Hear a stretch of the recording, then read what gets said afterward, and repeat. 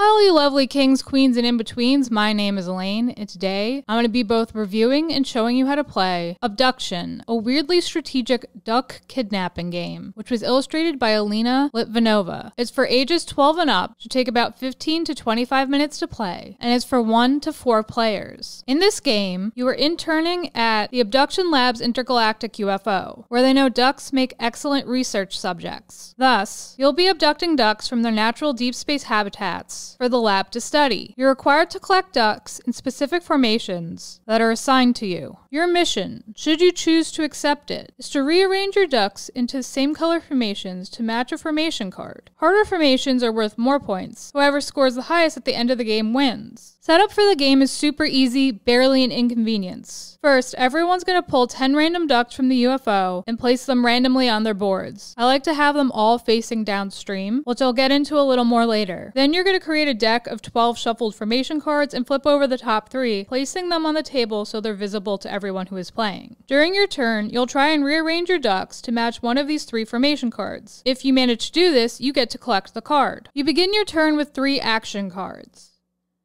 And you can use these action cards to manipulate the positions of the ducks on your board to try and match a formation card. For example, if I was this player, I could play a swap card. This allows me to switch the locations of 2 ducks that are next to each other on your board, either horizontally or vertically. This has completed the ducklings card, so I get to collect that card. Since I've managed to complete this card, I abduct these ducks, removing them from my board and put them back into the UFO. Since I've collected a formation card, my turn is now over. At that point, I'm going to shift all of the ducks on my board downstream, just follow the arrows, and then fill the pond with new ducks taken from the UFO. Since a formation card was collected this turn, I'm going to flip a new one over. Then, since I use action cards, I'm going to draw another so that I have a hand of 3. Then, it would be the player to my left's turn. Now let's say it was my turn and I played this abduction card, which allows me to remove a duck from your or an opponent's board, then shift all remaining ducks downstream. Let's say I removed this duck. From there, I would shift my remaining ducks downstream, refill my empty pond with the new duck from the UFO, and continue to play my turn. If I run out of action cards, my turn is finished, even if I don't collect a formation card, and play would continue. Once the final formation card has been collected, the game ends. Then you're going to add up all the points on the formation cards you collected, and that's this number here, the +6 on the hatchlings, for example, and determine who has the highest score. That player is the winner. In the case of this particular match, it would be this player. Now that I've taken the time to show you all how to play the game, I want to take a few moments to provide my final thoughts on it. I'm a fan of this game. I like that it's family friendly. I like that it has a comfortable playtime, that it involves a certain degree of strategy. Do you go after the formations that are worth more points but might take multiple turns to earn? Or do you snag up the really easy to get ones and earn points quickly, even though the points aren't worth as much at the end? I like all the components in this game, even though the UFO reminds me a bit of a dog toy. I love the ducks, even though some of them have some paint job problems. The cards are a nice thick stock. I love that they have rounded edges. I like the simplistic art because it's bright and colorful and fits really well with the theme of the game. I also like that they use larger text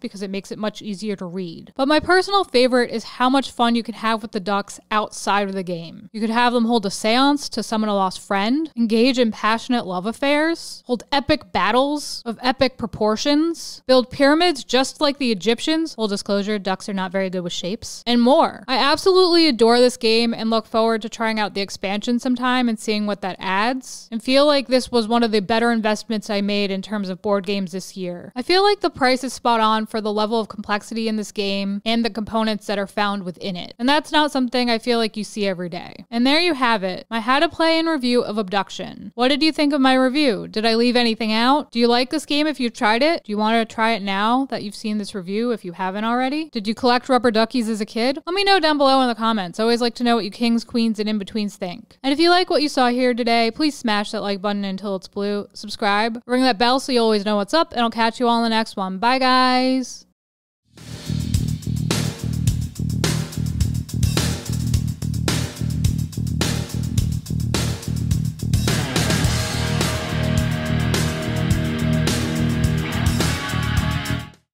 Hi, Tisha Valenza, aka Poison Ivy, and you've just been watching King's Entertainment Reviews. Don't forget to like, subscribe, and watch.